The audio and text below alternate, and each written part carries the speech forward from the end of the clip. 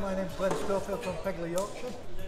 Young Jack here has never done any plumbing before in his life, so we're just going to do a little bit of demo and then he's going to have a go himself. I'm using the cutters,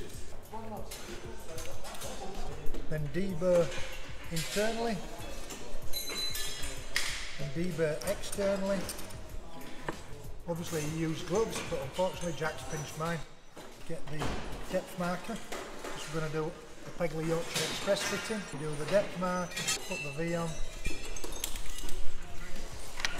ready, and then you get the fit in and insert it, and then that goes into the machine. We press the button and away we go. So Jack's going to do exactly the same.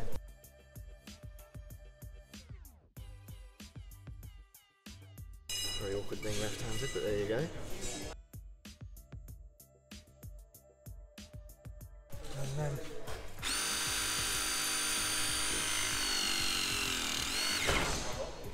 squeeze it, pull it out.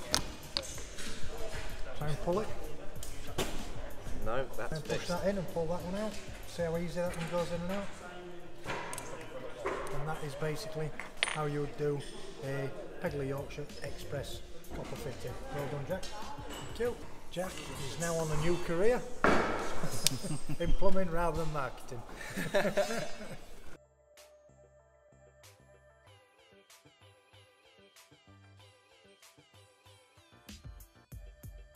Unfortunately, there can only be one winner, and it's Lewis Blakely from College.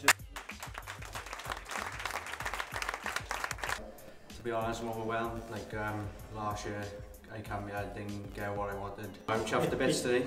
Was there any bits you found particularly tough? Well, the partial pass over up to the shower, all in one with a 90 and offset was pretty tough for me. Yeah, I managed to get everything in soldered and managed to clean everything up to make it look nice and tidy. Get back to work now and then see what Lee can get for me in college over the next couple of months. We got quite a good record, to be honest.